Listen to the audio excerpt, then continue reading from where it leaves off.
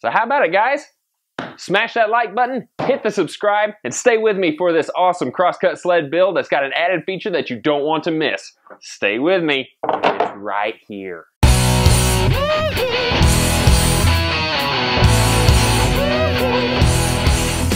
Now, like any good tool, as I've said before, it requires a good foundation. That's why I'm making mine as big as I am. I've had one bigger in the past, but it got to be a little cumbersome to move around the shop, so I sized it down. Since I like the size and shape of the other one, that's the one I'm going to mimic. So I first break down a 4x8 sheet of plywood on a set of sawhorses using my circular saw and a straight edge guide. I also score the cross grain to make sure that the splintering is kept down to a minimum. Once I'm done, I put up that sheet and keep the one that I cut off and cut it down to size on my table saw. Now I plan on using these solid aluminum 24-inch miter bars. The reason for that is because I've made wood runners in the past, and due to expansion and contraction, even though I made them with quarter sawn oak, they still sometimes drag. This will eliminate that inconsistency. Plus, they have these adjustment screws that are made from nylon that you can adjust over the course of time if you find that your sled gets a little sloppy. If you can't afford something like this and you want to make some hardwood runners, I'll leave a link down in the description below of 2 videos, one of mine and one of a brilliant description from William Ing. I plan on installing these. However, before I do, I have a few more cuts that I need to make on the table saw. Installing these is going to require covering up my blade, so I'm going to have to continue on doing some other things before I do this. Now it's time to make the fence. I'm going to make it out of hardwood, which is ash, and I want the fence itself to be overall 6 inches tall. However, it will step down after a little bit and continue out at 3 inches. So I'm going to rip this down to 3 inches and then laminate it together for the bottom part of the fence. And then I'm going to do the same for the top.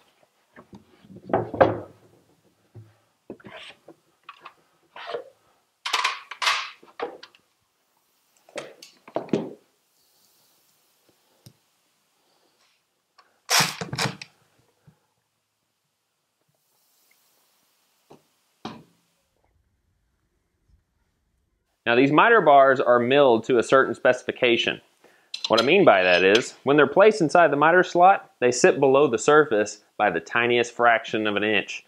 So in order to raise those up, I'm going to stick some dimes, which are the thinnest of all the coins, because I don't need it raised up that much, right inside the miter slots, and then put the bar right on top of those. This will make it sit proud of the table saw surface, so when I go to place the plywood on, that's all it will be touching and nothing else. Now, because I know that my fence is perfectly parallel with my blade, I'm going to use it as an aid to help me set the plywood on the miter bars themselves. Now, I don't want the blade to be exactly center of the sled because I want to be able to take care of any blind spots.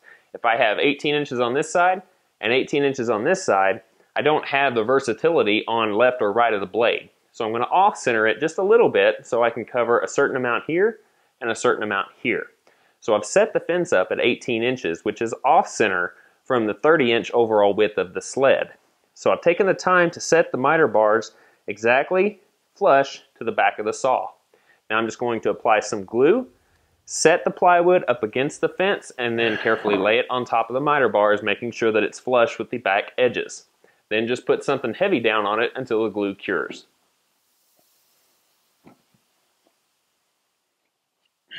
Alright, now that the glue is cured, we can take it out of the miter slots.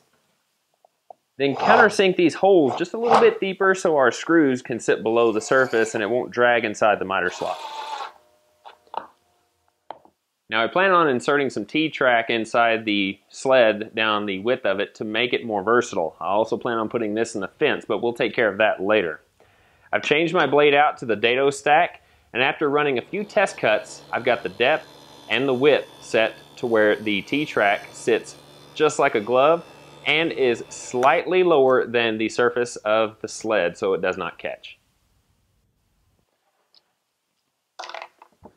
Now the design of my sled is not a traditional one. I'm going to have a stabilizer bar here in the front that's actually going to be laying horizontal. Most of them are vertical. So in order for me to be able to get bolts into the T-track, because the stabilizer bar is going to be covering up the end of the dado, I'm going to have to back set the T-track about 1.5 inches from the edge. Then take a fine blade and score mark where the track meets the sled. Then I'll be able to cut it at the miter saw. After running out of super glue, I realized that I had some DAP Rapid Fuse. It is, after all, cyanoacrylate glue, so I'll give it a try.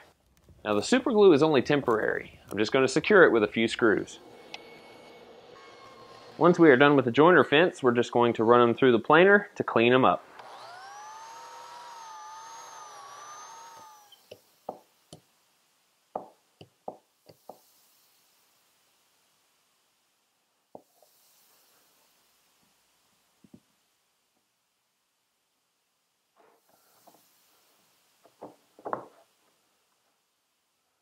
Now after cutting the fence to length on the table saw, I brought it over to the router using a chamfer bit, and at the base of the fence I've created a dust channel. This will create a way for the dust to escape without causing inconsistencies when the stock meets the fence after cutting multiple pieces. Now with the help of some push blocks for some safety, and my dado stack back in the table saw set 3/8 of an inch deep, 3/4 of an inch wide, I've created a channel in the very top of the fence that will allow a T-track to mount right there for some stop blocks that I can clamp down later. I'm also going to create a channel in the bottom portion of the fence for some more T-track on either side of the blade. Now if you remember from my previous sled, I actually had some curvatures around the front just to take off the blockiness that this plywood stands as it is right now. And the easiest way to go about doing that for a simple pattern is take a quart-sized paint can or stain can and use that as your pattern.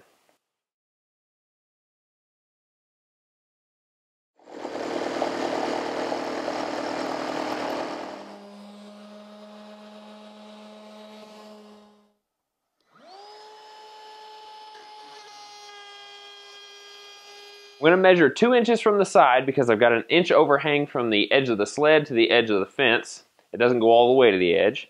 Then I measure half the thickness of my fence from the edge of the back of the sled.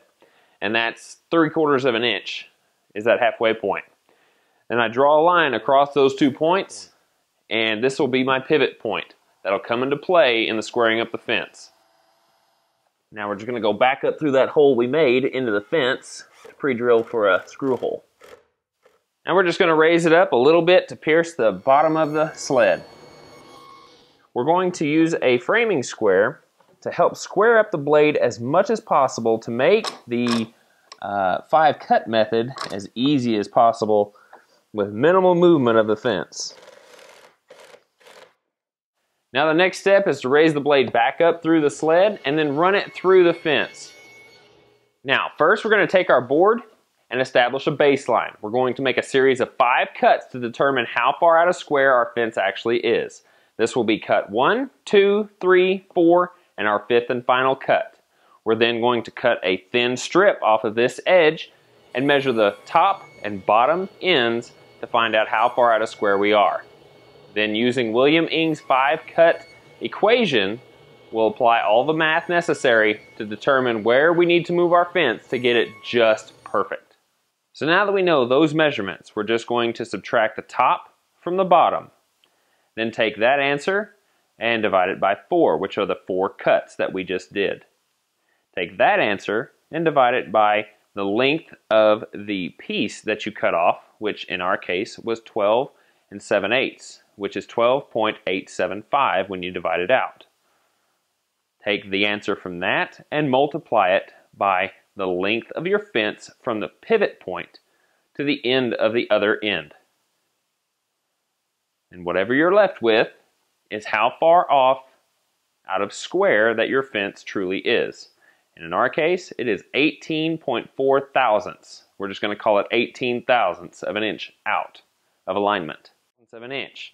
When I did my calculations, the number that I came up with was a negative number. Because of that, it tells me that my fence needs to go forward. If I had a positive number, I would need to move it backward. Now, to begin, you're going to need to find the 18 thousandths shim, if this is your measurement. Slide it in between your piece that you cut a point on, because you have to have 18 thousandths to move forward. So you got to put something in the way. So you just push it up to the 18 thousandths, kind of snug. Now the original screw that we put in here, we're going to take out. Now just scoot the fence forward into your point. Now, because the hole that we made previously was set up for the old alignment, we definitely don't want to use it again because it will just pull the fence right back into place. So we need to make a new hole.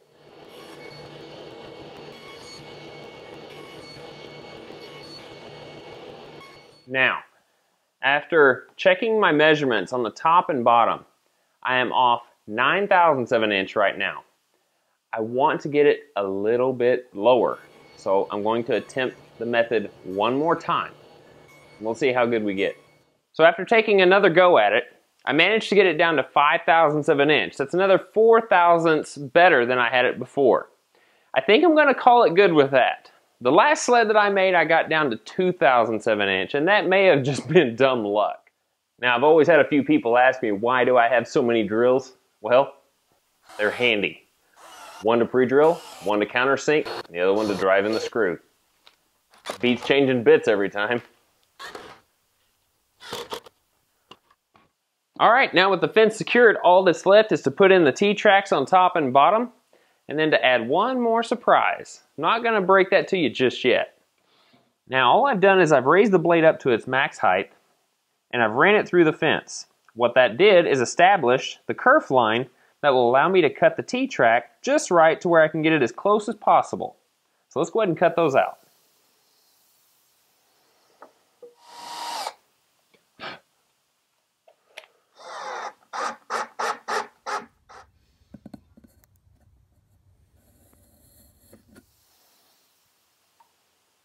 Now all I'm doing here is just chamfering the ends of the T-track to match the chamfers on the sled itself.